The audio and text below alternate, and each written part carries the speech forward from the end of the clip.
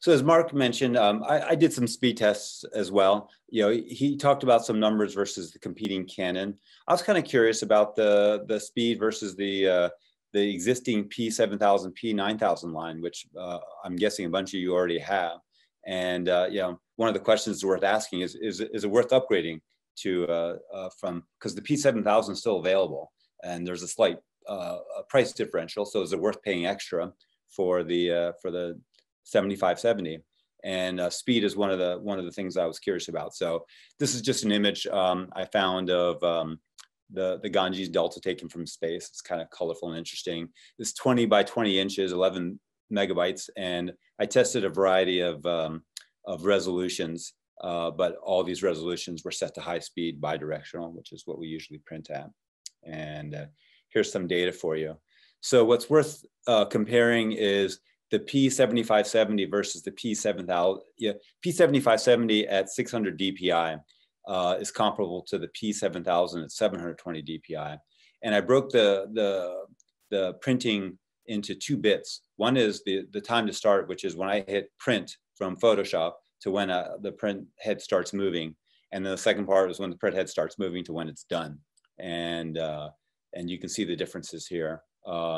So the difference between 600 and 720 is quite substantial. The 7570 is a lot faster, and I'll show you a chart in a moment.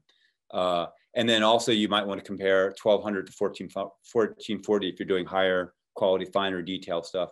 And again, the 7570 is substantially faster, both in terms of time to start printing as well as print time.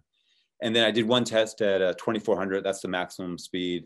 I don't know too many people who printed that resolution. It's slow, and honestly, I have a tough time telling the quality between 600 and 1200 DPI. So you have to have a pretty sharp eye to see the difference between 1200 and 2400. This is just a diagram with the same info. So you can see that if you compare the 7570 at 600, the time to print is to start printing is faster. As well as the print time is substantially faster, and in both resolutions of interest. This is a summary. So the time to start is about 50% faster on the 7570, and it's twice as fast at 600 and about 50% faster at 1200 versus 1440, which is interesting because that's basically exactly what Mark showed versus the Canon. So this is just a substantially faster printer.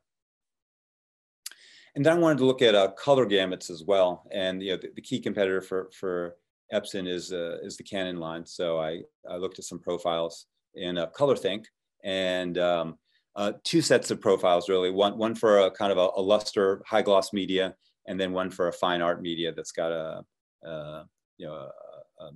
more of a matte finish. And with both of them, the 7570 was about 10% larger in terms of color gamut, which is a substantial difference. That's a real interesting advantage of the Epson printer. And this image on the right shows you where it punches out the gamut. It's substantially in the green up here in the upper left-hand corner, green and all the way to cyan.